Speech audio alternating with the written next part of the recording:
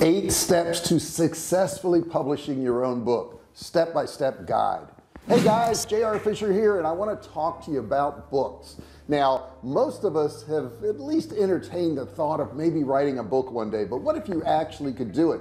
I mean, the traditional way of writing a book was that you had to come up with an idea and write an entire book and send it off to a bunch of publishers, and then those publishers would tell you how to change your book if they even looked at your submission, and then if you got that far, then you would have to negotiate what it was going to be worth and the small amount of money that you would get in return for it. And it just wasn't a dream. It was a nightmare. It was a nightmare to write a book. Unless you had some big name, it was really tough to get a book deal. But all of that has changed. You can now self-publish a book, and in this video I want to walk you through step by step exactly what you need to do so that you can become successful at publishing your own book. Hey, don't forget to subscribe to this channel. Hit that subscribe button down there, turn it from red to gray, and don't forget, ring the bell, turn on all bell notifications so you're notified each and every time I go live or if I upload a new video. All right, let's get right into it. Let's go through all the steps so at the end of this video you're going to know exactly what to do to be successful at publishing your own book.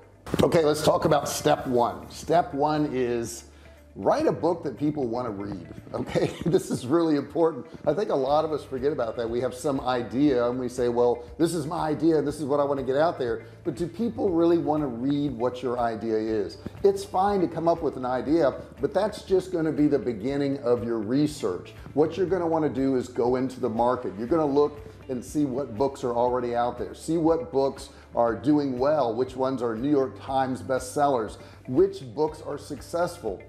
When you do that and you do your research and you see your competition out there, it's going to guide you in what direction you need to go. Now, you may look in your niche and see all this information, but there's a piece missing, a part of it people haven't talked about, and that may be the little kernel that you need of success to get you going. So you want to do your research first. Make sure you're going to write a book that people are going to want to read.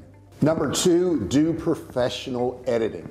Your book has to be edited professionally. Yes, I know that not every part of your grammar is going to be perfect, but you've got to try, because you got to understand you're out there competing in the market with other books that are going to be similar to yours. So you want to be as professional as you possibly can. I totally suggest that you hire a professional editor, and there's a lot of sites you can do that from, but you know, professional editing is really going through that book line by line by line so that the readability of your book is going to be really good and people will continue to read it, which will make your book sell. So let's look at some of the places you can go hire somebody to edit your book. Now, the first place I'm going to tell you to look is Reedsy.com. Reedsy is a marketplace that helps match editors with potential book publishers, and in doing so they can help you edit your book. It's a great site to go to. It's been around for a long time now and it gets good results, so I would highly suggest you go there.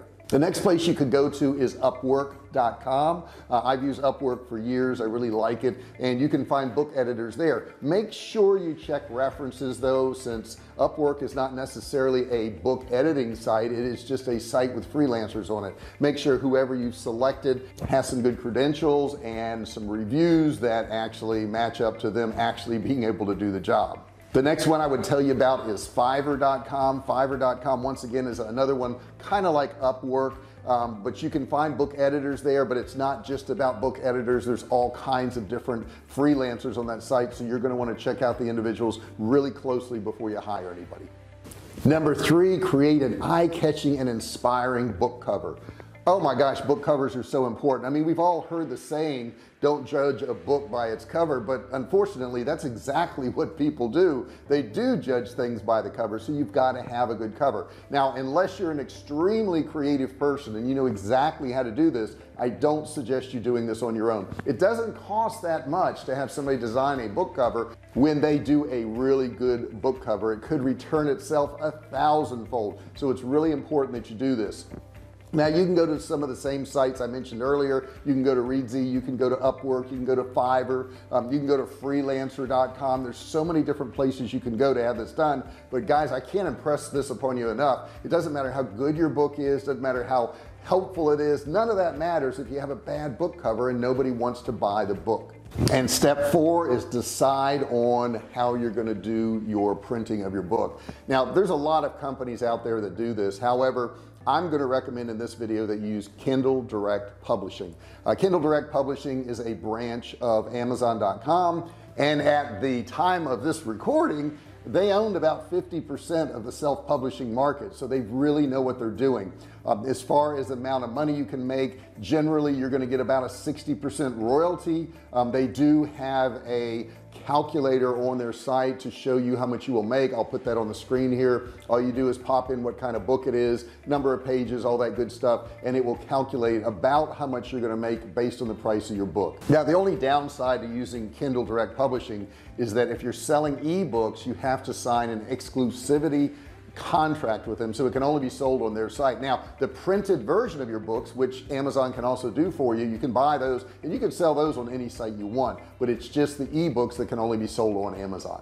Now you can also have yours printed through Lulu and integrated through Shopify. That is the main integration for ebooks online with Shopify, and you can go to their site and hook that up and sell it that way if you want. And number 5 is formatting your book correctly. This is really important, guys. You've got to get this right. You have to have your title pages right, your chapter pages, all your margins.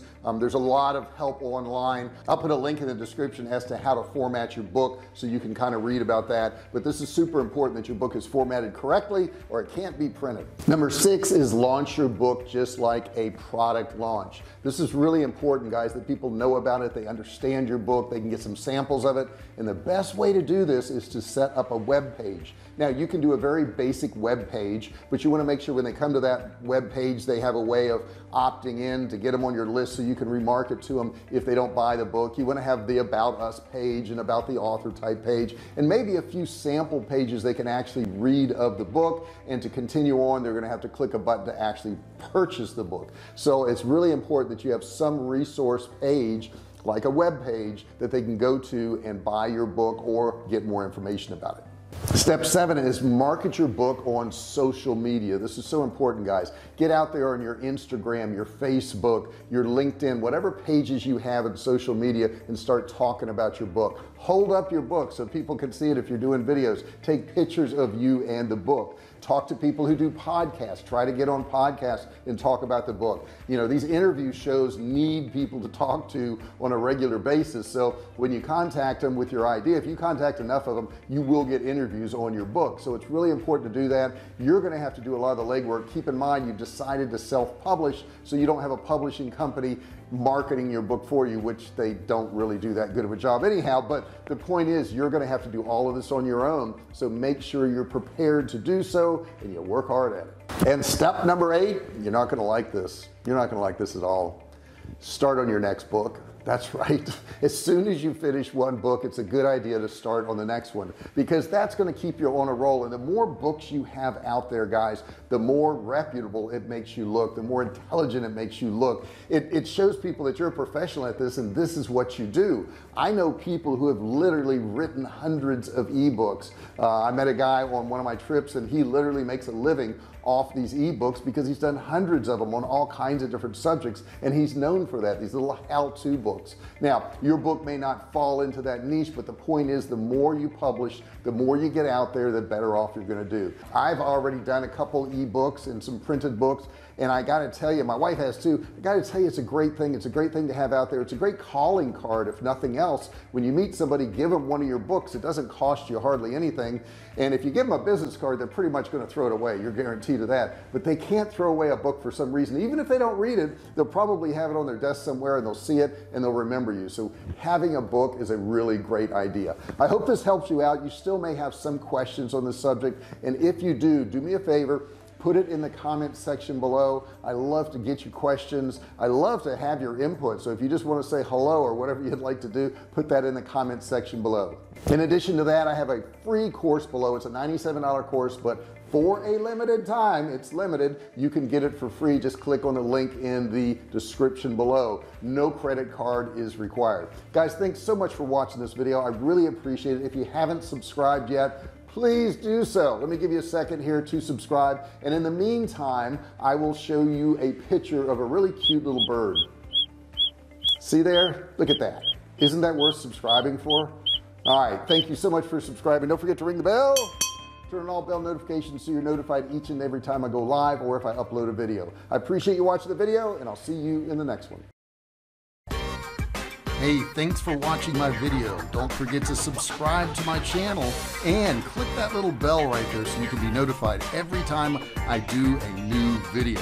Also, click on one of those videos there. Keep watching on my channel.